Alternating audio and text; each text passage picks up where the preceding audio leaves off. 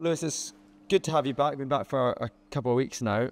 First of all, how much did you gain from that experience away at the Asia Cup with the Socceroos in your first major tournament? Yeah, obviously first tournament. Obviously didn't pan out the way that I probably wanted it to pan out, but I think that it's going to develop me as a player. Obviously going through that adversity and kind of that hardship. I just think from now on, my main and sole focus is to kill it at Hibs, and I think that that'll play a big part in my success in the future.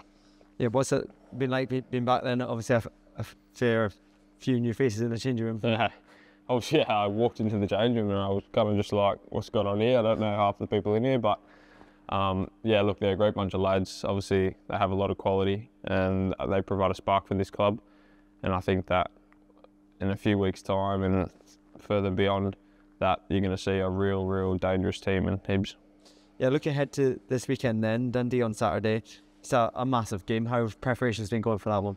Yeah, obviously they're a great side. They're doing quite well. And they have a lot of quality players, and I think that we're going to have to go out and give 120% obviously at Easter Road, where we want to play in front of the home fans.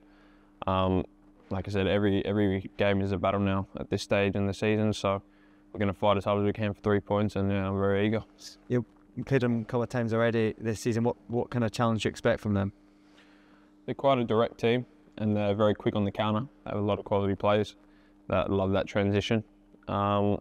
Obviously, the left wing back, they've got Noah Beck as well. Like I just said, they got a lot of high quality players. But I think that if we play to our game plan, then we can contain their threats.